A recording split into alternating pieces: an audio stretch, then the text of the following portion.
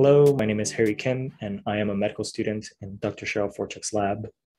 This project is called Factors Associated with Substance Use During Psychiatric Hospitalization for Persons Who Use Methamphetamine. I want to first start by acknowledging our community and institutional partners, including Western, LHSC, and St. Joseph Hospital.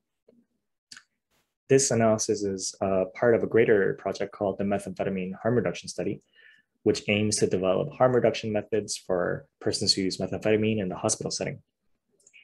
Methamphetamine is one of the most cheaply and widely available substances that are circulating in London, and studies have shown that it is on the rise over the last few years. And persons who use methamphetamines are at a greater risk of infection, hospitalization, as well as other comorbidities. So we wanted to investigate some potential factors that might be associated with substance use in the hospital, as well as factors that might be associated with hospitalization related to substance use in the first place. We delivered questionnaires and pre-validated surveys relating to substance use, quality of health, and service utilization, and recruited 114 individuals with past or current use of methamphetamine. Regarding the statistical analysis, we ran multivariate logistical regressions with backward selection to identify factors associated with two outcome variables, one being substance use in the hospital setting, and two being methamphetamine-related psychiatric hospitalization. If we look at the characteristics of our sample, we found that 59% self-identified as white, 32% self-identified as indigenous, and we saw a male-female sex split of 66 and 32%. And this sex ratio has been seen similarly in other studies that have investigated similar populations. Regarding mental health conditions, 85% reported having any mental health condition, with anxiety, PTSD, and mood disorder being the most prevalent. We also saw ADHD, substance disorder, psychotic disorders, among others, in this population. We looked further into the specific substance use, and 93% reported current use of any substance.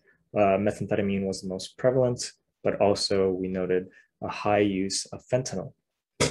We separated the prescription opioid and fentanyl categories because individuals who reported prescription opioid usage did not necessarily use fentanyl, and vice versa. You can take a pause to look at the unadjusted and adjusted odds ratios in our regression tables. On the left, we have the factors associated with substance use in the hospital. And on the right, we have factors associated with methamphetamine-related hospitalizations. And I highlighted the ones that were the factors that were found to be statistically significant after adjusting for all other factors. Over here on the left, we see that white ethnicity and having ADHD were significantly associated with in-hospital substance use. And on the right, prescription opioid usage was statistically significant association with methamphetamine-related hospitalization.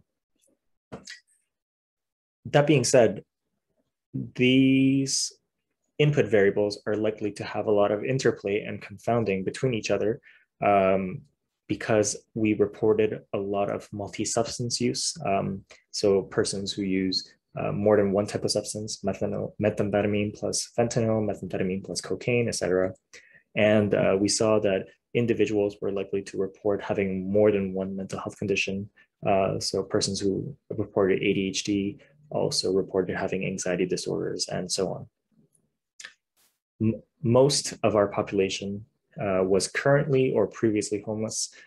So that is also a variable that is likely to come into play when looking into our analysis.